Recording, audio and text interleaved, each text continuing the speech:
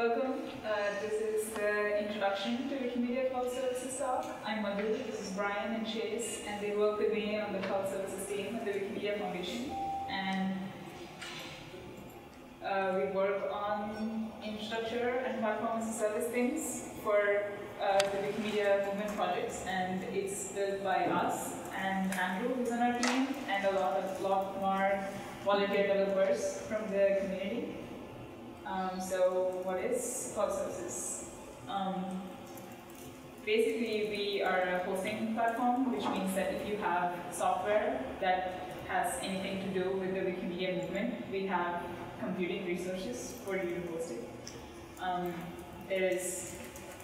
top of that, we provide a lot more abstractions to make it easy. If you have a web service to host, if you have an API that you want to run somewhere, you have a little bot, you have a visualization that you don't know where to put, you write a query and you want to just run it against our public databases, we have tools and services that help abstract all those things, and that's kind of what the second thing there talks about. And then all of these, the platforms and services that we offer technical and community support in terms of documentation, talking on IRC to people, helping them, tracking bugs and responding on Fabricator, which is the platform that we use for tracking feature requests and bugs, and responding there. That's all the technical and community support stuff that we do.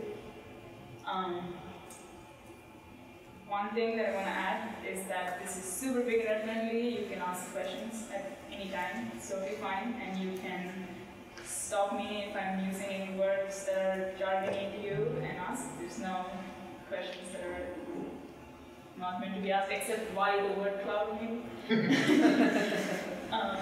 We'll cover that. Sure. Yeah, so these are all the products that we offer. I started Cloud VPS, which is the foundational infrastructure that we have.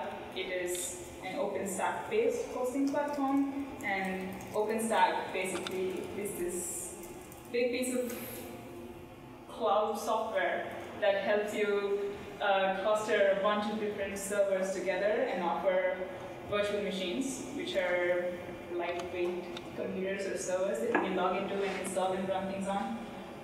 So that's the underlying infrastructure on top of which we run all of the other stuff there.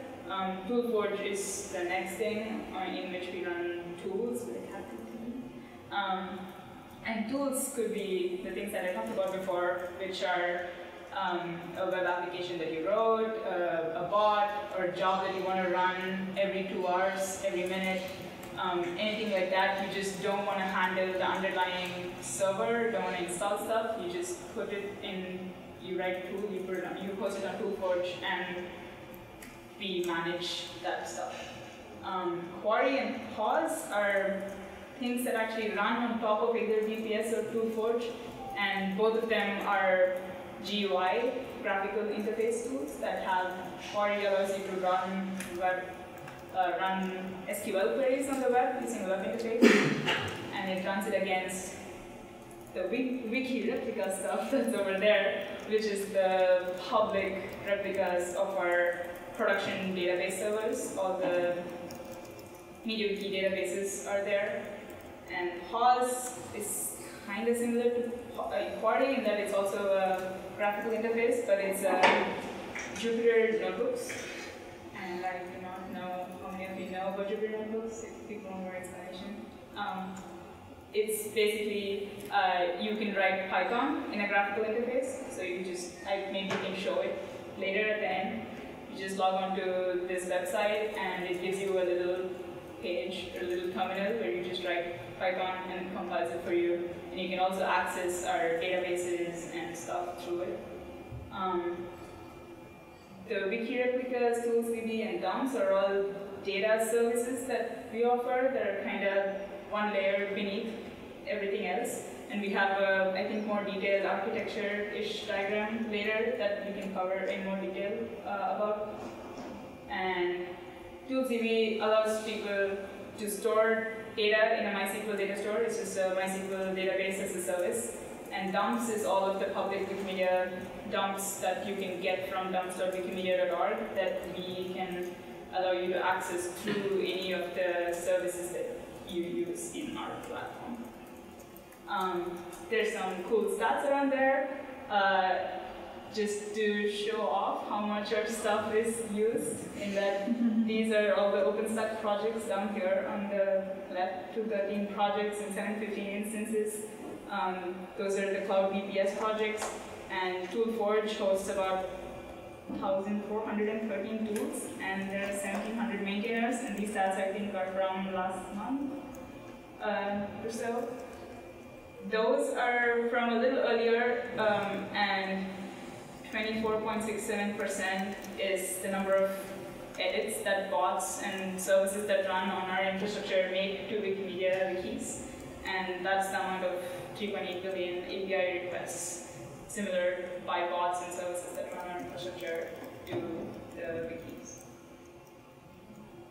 And you've maybe not heard of the word called services before, but maybe you've already used it in some way or the other. So this tool here, Monumental, it is one of the Wikilab's Monuments projects with a bunch of other projects that I'm not naming, but they're there. And it basically allows you to explore monuments by location. And it's cool, and it's hosted on the ToolForge platform. This is Wikisource export. If you use Wikisource, they have a tool that runs there that lets you export a Wikisource book to an EPUB or any other mobile reader format, and that runs on tools too. This is Outreach Dashboard, and I think this is its own little VPS project, and all of the program events for the outreach folks is handled here. Helix, which is the Wikipedia offline project, all of they generate the zim files that basically get used for their client-side like apps and all the things that they have for making the offline Wikipedia available. Like all the generation from the dumps happens on our end, and I think it is a tool. It's called the MW Offliner.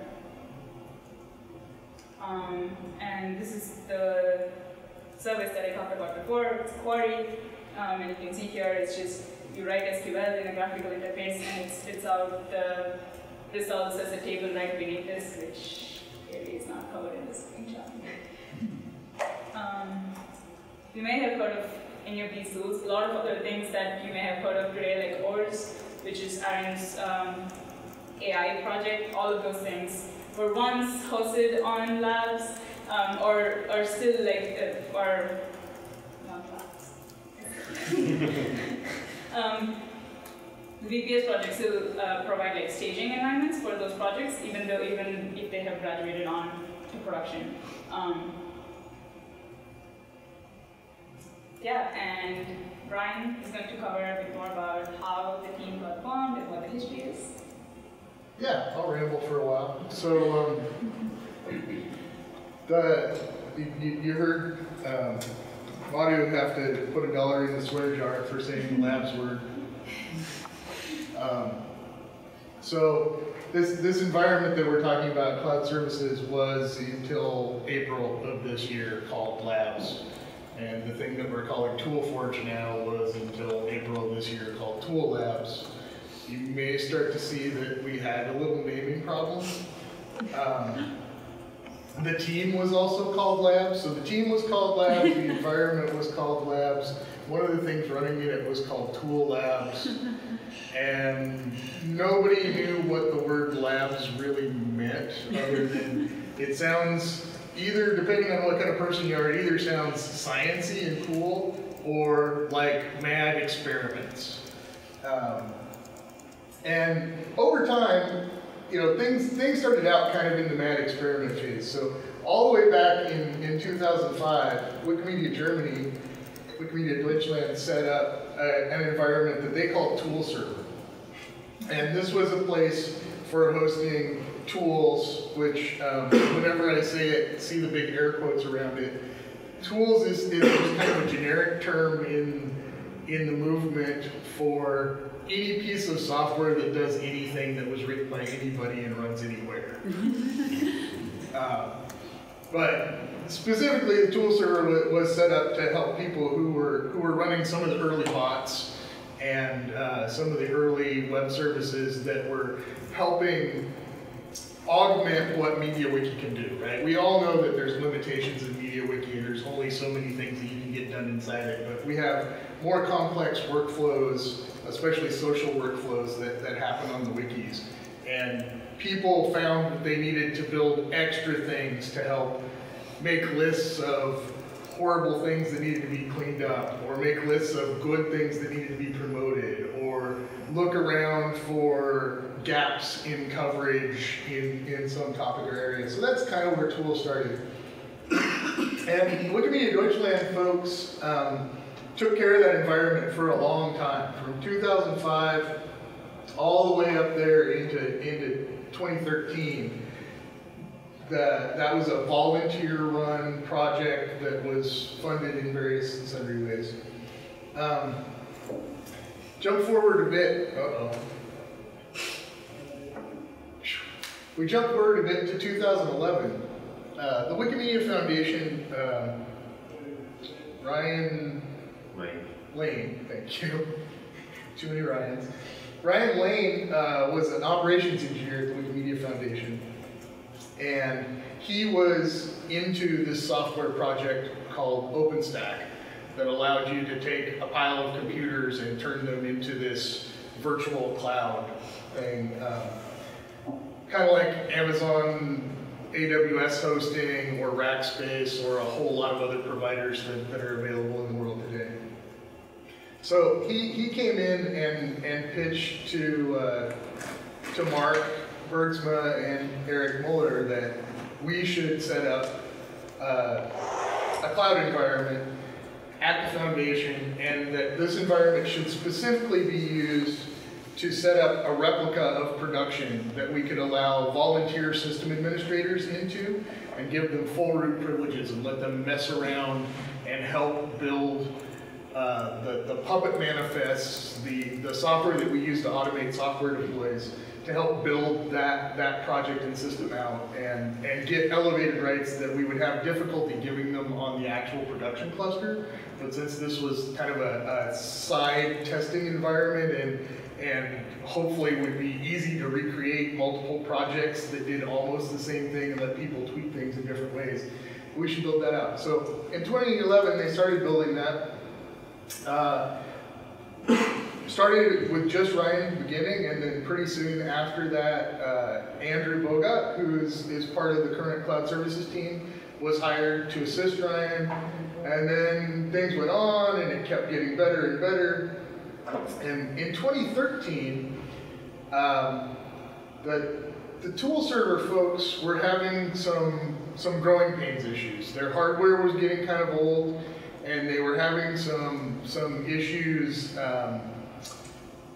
keeping their maintainer community vibrant, keeping the volunteers that were keeping everything under the hood running, keeping them from getting burned out and active and supported. And so they started talking to the foundation, probably actually in 2012 they started talking to the foundation, but in 2013 we finally did something about it. Started talking to the foundation about the next generation of tool server and could it have more resources, could it have some dedicated support, were there some other things it could do. And so what happened in 2013 was that we realized that we had this labs environment and it was up and it was running this OpenStack cloud and it was being useful. And so we decided to found a project inside our OpenStack environment to become the replacement for tool server. And Corin, Marc-Andre Peltier, thank you, was hired around that time to be part of this building out the new tool labs thing. A whole lot of cool stuff happened. Then around 2014-ish, I think 2014-ish, UV Panda came in from another team. He was working on the Android team at the time, building the Android mobile. That project kind of got to its conclusion at that point, and he came over and became part of the Tool Labs group inside the larger labs team and kept building things out. And we kept adding more resources. In 2016, Chase became a dedicated manager of the team, and it kind of broke out as not just a couple, 3 people in the tech ops team, but actually became an official team inside tech ops with Chase as the HR manager.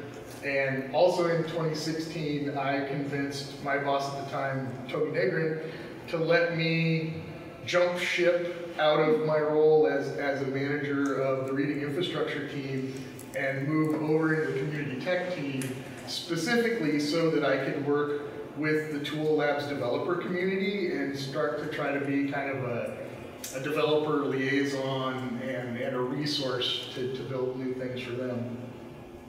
And then in 2017, in late 2016, Chase and I were talking at a conference about a lot of the challenges that he was seeing from inside the team and I was seeing as somebody who was trying to like help promote and push Tool Labs forward. Yeah, I can't even say the wrong names now, that's awesome. So we started talking about the idea of taking this team that he was leading inside the technical operations group and this team of 1 that I had formed for myself inside community tech and merging them together and pitching to solve several problems. And one of the problems that we really hit hard on in the internal pitches that we gave to the foundation was this naming problem. That labs and tool labs didn't mean anything to anybody. We actually have a page on Wikitech called Labs that UV started years ago that lists the many ways that the term labs was overloaded, and that when somebody just said labs without qualifying it as which labs, confusion ensued. So that was a part of what we pitched. Another part of what we pitched was some of those numbers that were back on the slide that Madhu showed you, and they're up on the poster over there behind Chase, that what the real impact of these volunteer developed software projects was for the overall movement, right? When you see that number, what is it, 24.6, 24.6%. So that was over a 90-day window across all projects, all 813 wikis. A quarter of the edits were made by software that volunteers ran inside what at that time was Chase's environment. There's some footnote numbers there, and I don't, citation needed. I actually do have the citations. I can dig them up. But 50% of the edits, a little bit over 50% of the edits to Wikidata during that same time window were made from labs and tool labs. And in case you think like, well, I mean, even a big project like English Wikipedia is totally dominated by human users. The number was somewhere around 15%. I don't have the exact number off the top of my head, but the number was somewhere around 15% of the edits on English Wikipedia were made by bots. So that led to this pitch inside the foundation, and April 2017, we got the green light that we were a real team, and our job now is, now we're called Cloud Services instead of the Labs team. We're actually called the Wikimedia Cloud Services team, and we're in charge of the rebranded projects.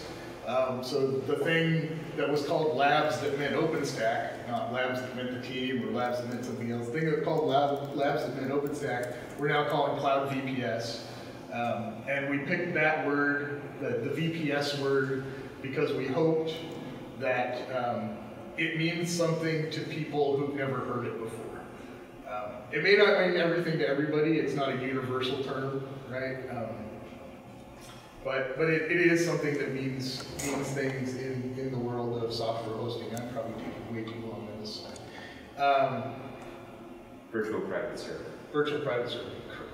And the rebranding of Tool Labs to ToolForge.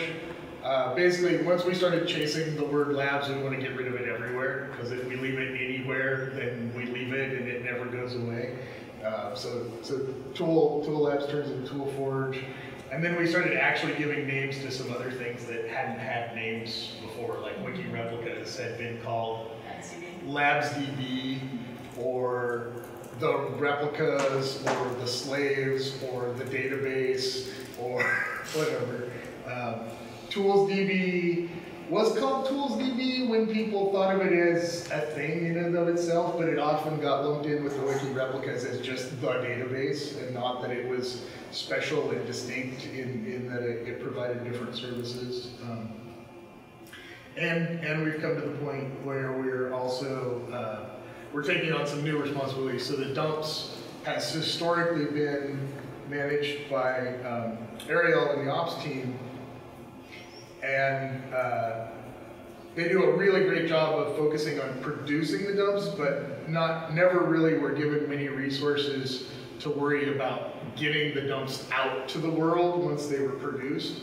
And so we're taking over that getting them out to the world side of it, and we're gonna own. We're starting to build the servers right now. We started just a couple weeks ago building new servers with bigger hard drives that are faster to hold the dumps, and we're going to be taking over the HTTP interface and the NFS interfaces and the rsync interfaces and all the way that people get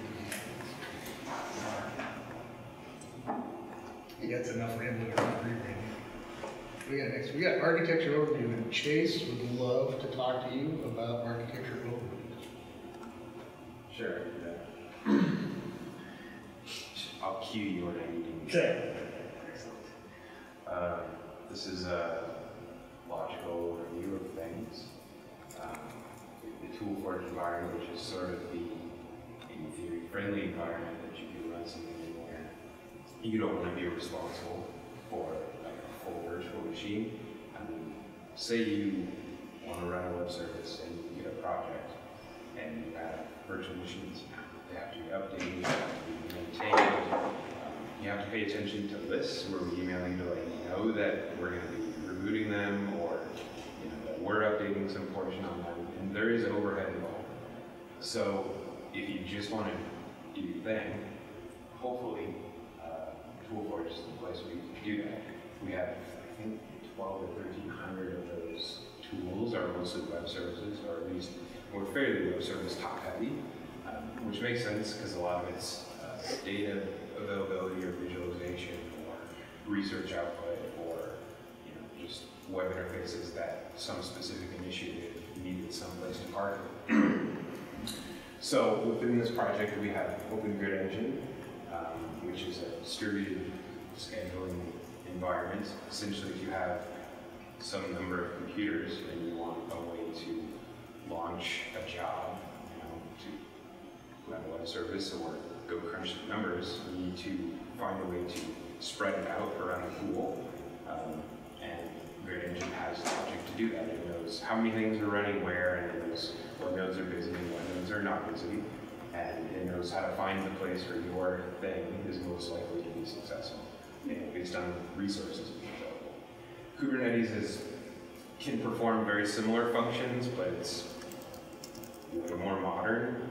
It has the ability to constrain the resources that a job can actually use. So you want to run something and you say, I need a gig of memory.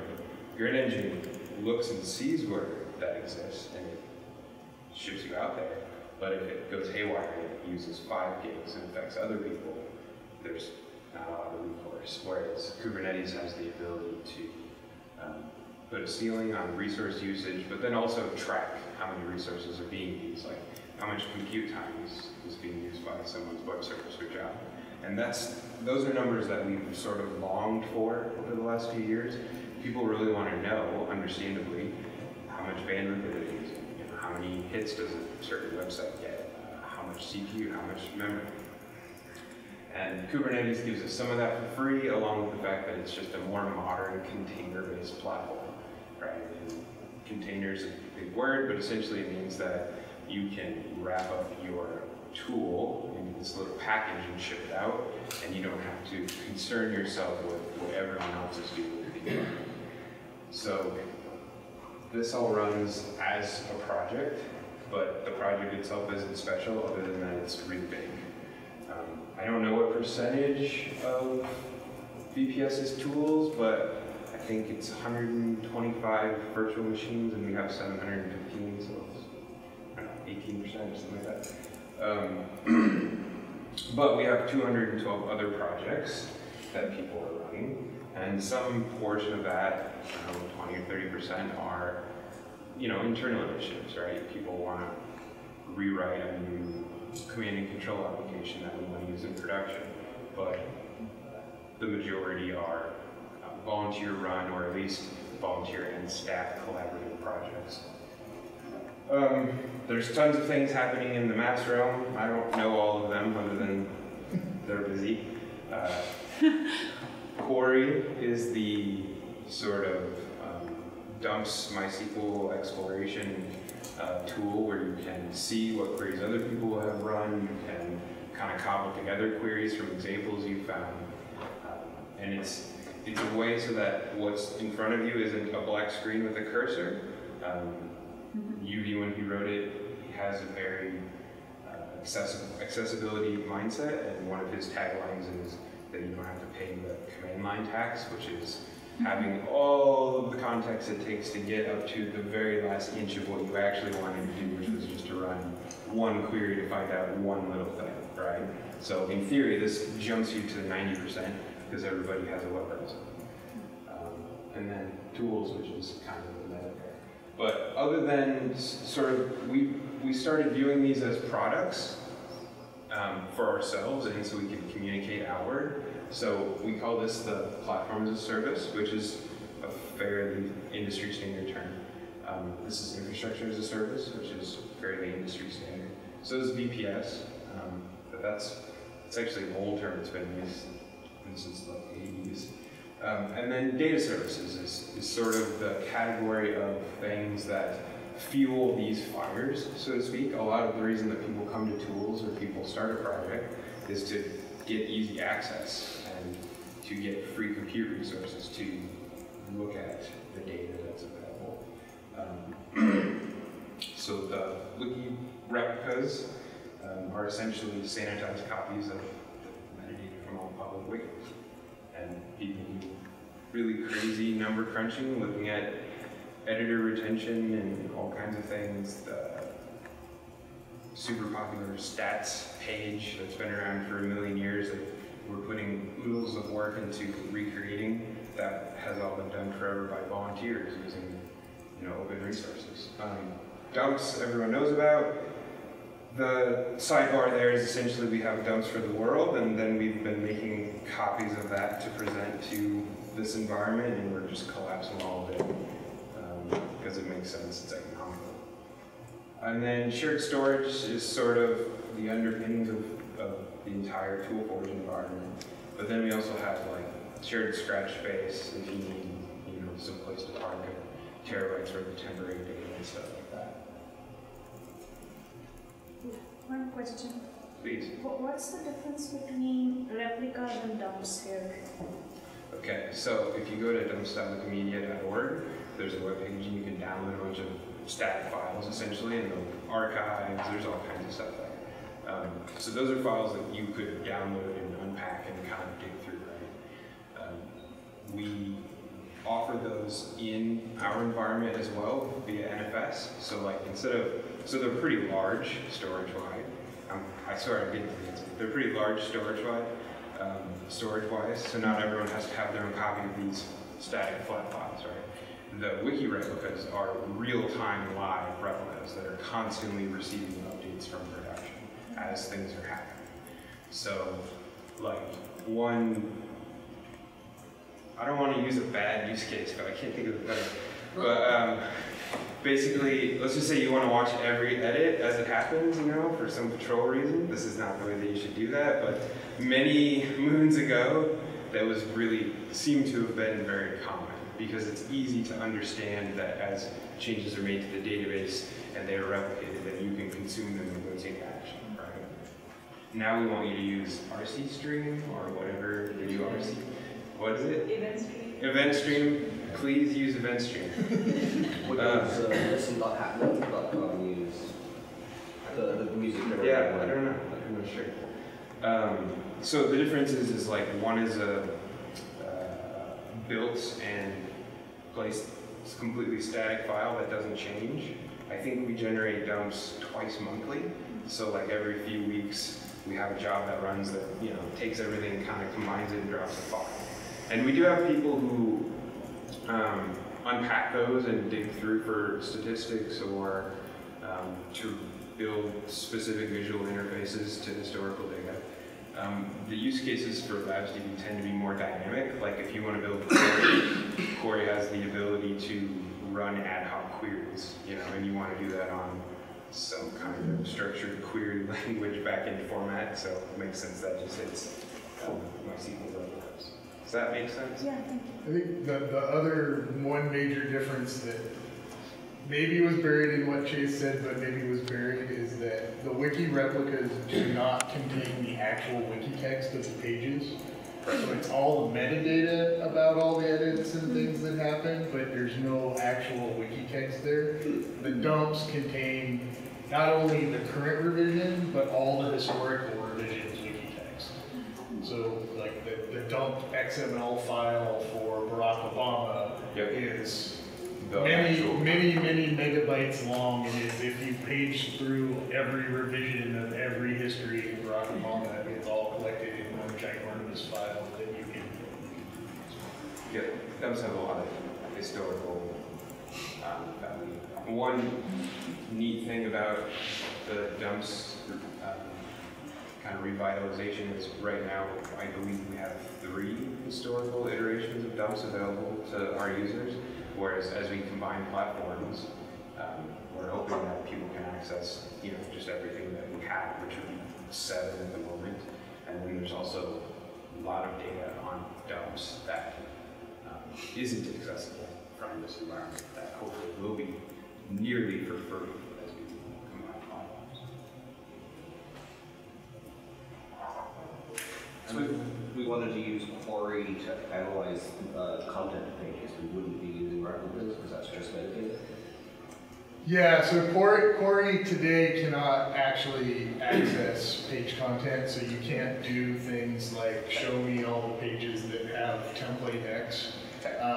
You can do things if there's metadata about it. So you can do things like show me all the pages that use image Y, because there's a special metadata tracking table that keeps track of what image is used on what content page. And there's also special tracking tables for like what pages link to each other. So you can ask it questions like that, but you can't ask it like find me all the pages that include the phrase Fumar Baz somewhere in the content. Query is just a shim in front of wiki replicas. Like it's a, you don't have to have SSH access to log into a server and run the same query. You just log in somewhere with your OAuth, Wikitech or Meta credentials, and then you just run the query. But the database is the same. It's the same. Wiki replicas. The reason for no content, as I understand it, is essentially resourcing. Manuel, is that? Yeah, it's essentially that, like, to rehost all of the content for all of the wikis is a sort of intractable problem, or we can resolve the metadata and you can just make API calls to production. Which there are a lot of tools that do that. Like, figure out what you want based on kind of sifting through the piles of Rebel, and then you just need to all the time to see the actual content. I can hit a couple of these and then leave you guys some. Sure. All right. So multiple zones for cloud VPS. This is a big one. This was a big part of our pitch to sort of leverage more resources or look for more resources. Right now, the Wikimedia Foundation has a number of data centers, right? And we've run through testing where if one of the data centers were to disappear, we could move to another one. All of this, the stuff that makes not quite 25% of all the edits, and those are disproportionately valuable edits because a lot of that is copy control and vandalism control that would drown the rest of the 75% of the edits by humans. All of that is currently physically run out of one single data center, and that's very problematic. at least as far as robustness is concerned. And the main problem is that the underpinnings platform, the OpenStack stuff, it's sort of operating in a legacy mode that the main projects have moved away from. And we never had the extra time or the time to kind of put in the work to climb that mountain. We were just, treading water more or less. So when we talk about like, can we fail the wikis over if the primary data center disappears? Well, you can, but you're going to lose all of the tooling that people have spent the last decade, working on to actually make the ecosystem viable. So zone is just a designator for particular components of the environment where we can sort of have virtual machines that are run out of physical places, right? So like run out of the East Coast, run out of the central US, and that allows us to hopefully be robust beyond geographic events, like giant storms or hurricanes or whatever, things that you definitely want you don't want all of your eggs in one basket. Modern and robust networking is a big part of that. That's essentially the problem. That's the reason why we can't have things that exist outside of this one location, is the networking model is old and has been moved away. And I'm gonna let Madhu talk about the dumps and maybe Paul and Doc stuff. Sure. I also wanted to pause at the moment and ask if there were questions before we ramble on about all of the stuff that we're about to do in the future. I'm wondering, when you say that we help people post tools that are going to add value to the Wikimedia ecosystem, how do you decide that a tool is going to add value? Who decides that, and whether that process will also be affected by the branding or not? Yeah, that's a pretty good question. It's an awesome question. So the process of deciding right now today is that there is a tool within ToolForge called the admin tool, and everyone who's a maintainer of the admin tool has the rights to grant new people into the overall project. And there's a web-based workflow for that's managed through toolsadmin.wikimedia.org. So that's where you go to apply for tools membership, and when you do, there's basically kind of an echo-like notification that goes out to all the admins.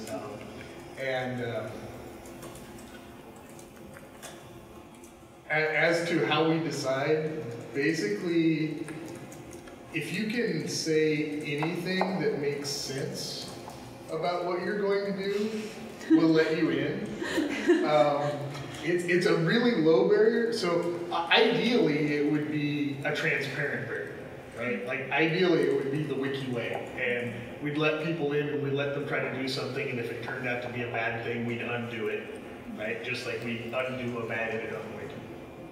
It turns out in our software resourcing and our tooling, it's a little harder to undo bad things. So there's just this very low level, like some other human has to click a button that says, okay, I thought about this for 5 seconds and sure, they're in. I think in the amount of time that I've been helping judge these applications, maybe 7 of them have been denied. And in that same amount of time, probably 250, 300, 400 maybe even have been approved. Mostly the things that we deny end up being people who say, I need to use your computers so that I can build some for-profit project that has absolutely nothing to do with Wikimedia.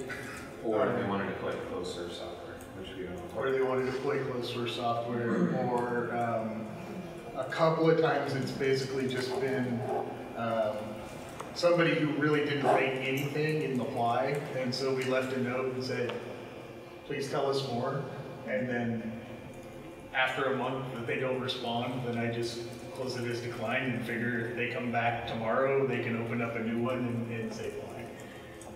That's mostly tools. Yeah. But we also do, I mean, there's two levels, right?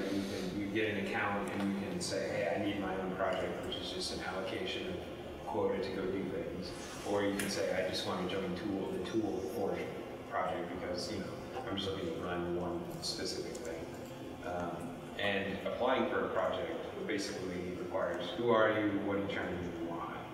And almost always, the main reason we're asking why you want to do it is because someone else might already be doing it and we're going to point you their way, or you may not quite understand what you're asking and what you've described isn't humanly possible or technologically possible. Or maybe, yeah, you would be a bad actor if you were in the system, like you're closed source software or some kind of for-profit thing. We're essentially a niche hosting environment with a lot of big problems. One of the questions that came up when we were pitching the branding and using the cloud term and sort of consolidating on industry standard terms is, how do you ferret out bad actors? How do you make sure someone doesn't run a business off of this platform? You know what I mean? Like, how do you make sure someone isn't acting in bad faith? And the answer that we gave then is, well, we pretty much have a lightweight contextual barrier to entry. We understand what people are doing on the platform. We don't, we're not over their shoulder after that. But for the most part, the users of the platform themselves have way more knowledge, insight, and context into what's happening. I mean, most of the time when someone is doing something like using external resources that leak user IPs, it's other Toolforge volunteers who are probably editors, probably on Wiki Active, and they're the ones who see the issue and call it out. So I think in general, sorry this has gone on so long, I think in general, myself and Andrew, there was a time when it was just he and I, and we had a discussion, and we really don't feel like we're the arbiters of what's valuable to the projects. You know what I mean? Like, in some ways you could be standing in that role, but that's not our thing. Our thing is more like technical reality. Like, are you describing a thing which you could actually do here? And can you describe it to me in a way to which I understand? Sounds good to me. So it's a very low barrier to entry, sort of litmus smell test / actual feasibility. Any other questions? Yeah, we can keep going. I think the dumps posting stuff was already covered quite a bit, a couple times by both Brian and Chase. Basically, it's just that we're gonna combine all of the service use cases, because right now we serve, we have RC users, we have people who download it off the web, and then people who access it through our environment. And we just want to combine all of the external service use cases and host it on our side, rather than currently it's handled by operations folks. So all the data generation will be handled by them, and then we're going to handle serving the data to all the different consumers of the data. That work is currently in progress. Pause performance and user improvements. I am not really the person to talk about it. Yuvi, who is no longer in the team but is still actively working on pause, he built pause and also Pori, and I just know how to log into the tool and fix it sometimes. I only restarted, I don't know much else. But he is working on rewriting some of the underlying pause stuff and is saying that it will get a lot better. So watch out for improvements there. I don't know what else. I think Brian is working on a lot of other stuff. The documentation, workflows, tech support contractor, community involvement. Do you want to cover some of that? Sure, yeah. So, I mean, a lot of the things that we're looking to improve from the foundation side is to provide better support for our communities of volunteer developers. We've been doing an okay job for several years of making sure that there are computers and that the computers are up and that they're running. But we kind of want to go beyond that and try to help new people learn how to use the things better. Help people who built things better promote the things that they've built to other developers and to people on Wiki and to people off Wiki. We want to do a better job of simplifying things, of following those things that UV was really kind of a groundbreaking champion for inside the foundation about simplifying things where they can be simplified and streamlining the processes that volunteers have to go through. The thing there that I talk about internally quite a bit is that there's a very large difference between Greg's sitting over here in the corner, and Greg's release engineering team is a very, very heavy user of cloud VPS services. So the Jenkins build testing system runs on cloud VPS. The beta cluster, that's our near real-time continuous integration environment, runs on cloud VPS. Several other initiatives that they've worked on run on cloud VPS. So there's a really big difference between when Greg's team, who's primarily paid software engineers and the employee of the Wikimedia Foundation, the time that they have to invest in learning how the tooling works and taking care of things and keeping them running, versus the time of our average tool developer who maybe figures out how to take 4 hours of a Saturday afternoon, one weekend a month to work on making a cool thing that makes it easier to do some workflow on wikis. It's kind of our job, I think, as providers of that platform, to work at making it more and more often that when they sit down to spend those 4 hours, that they get to spend 3 hours and 50 minutes of it doing something cool and only 10 minutes of it doing something boring and repetitive. And without some care and feeding of that, it quickly becomes the other way. That every time you sit down to touch the thing, it takes you 3 hours to figure out what am I supposed to do, and then you're only left with an hour to do the cool thing that you came to make everything better. So that's a lot of that, like the better workflows or account creation, better documentation for new people, hiring a tech support contractor, and even like consolidation of platforms is all towards that kind of idea about just get as much of the mess out of the way as we can, or take it on ourselves, so that the volunteers who are spending those very, very precious hours can spend them doing good things rather than doing housekeeping. That's a good idea. We should do that. All right, let's put it on the list. I'll get it in the incomplete. 5 minutes. All right. What do we got left? Aha. Wiki replicas upgrade. So, we didn't really talk about this much yet, but this is a big thing, and our brilliant DBA team has been working for, how many months have you been working on this? Half a year. Yeah. So, in these real-time replicas of the wikis that we have, one of the historical problems is that MediaWiki's database structure itself is a little unique.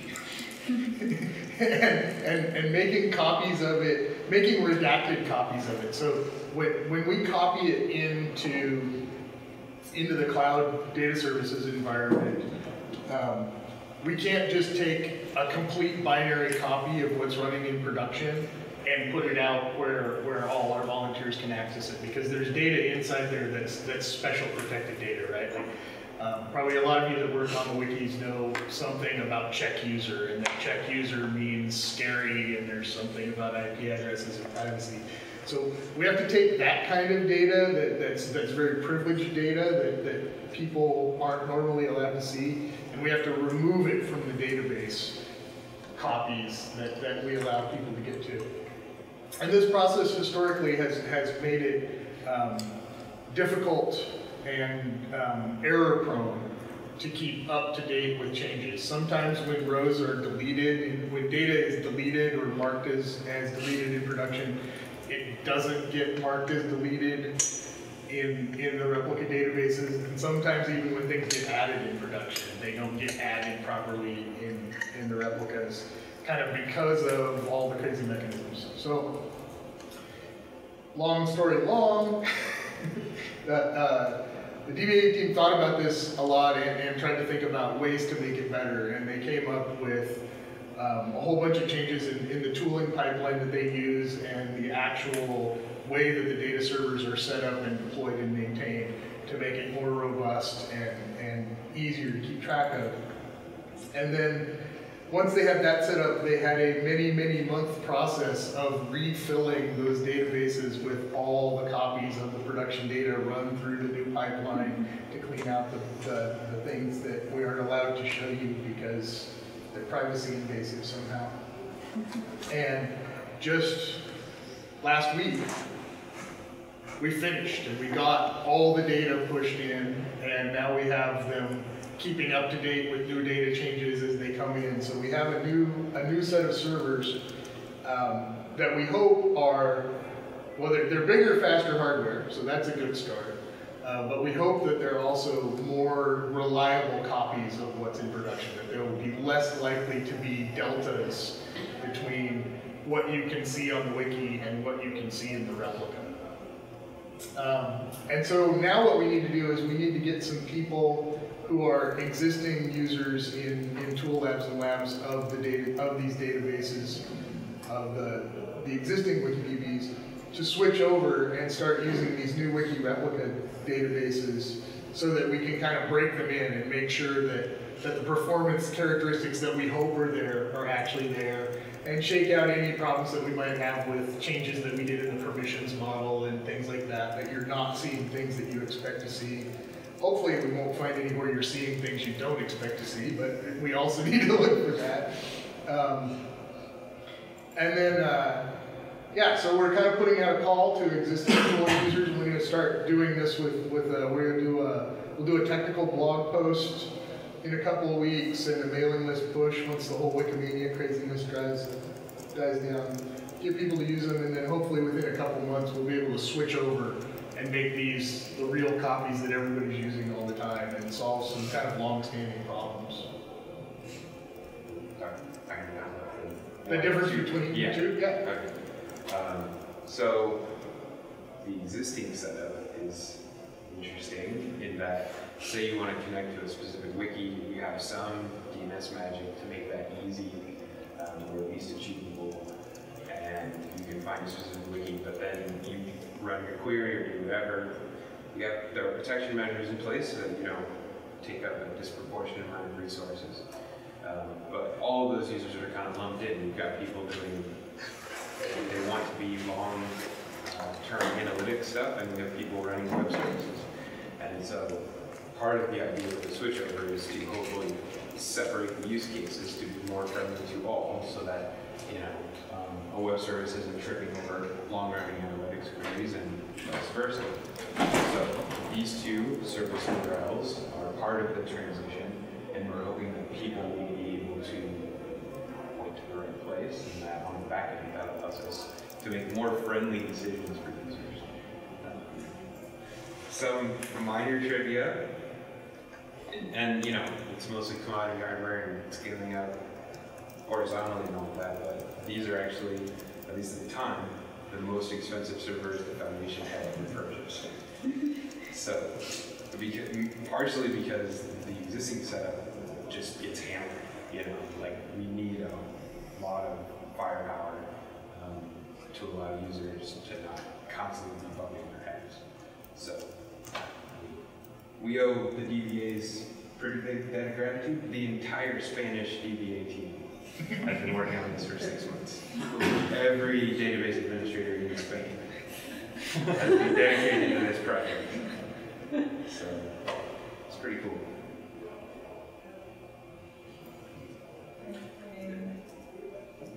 This is the last slide. Yeah, these are all the ways that you can contribute or participate. I want to add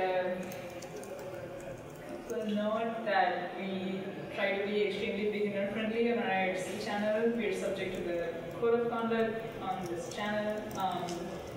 And to just get started with any of our projects, we have documentation in the Wikitech page there. It links to a bunch of different things as to whether if you want to get started with VS or ToolForge.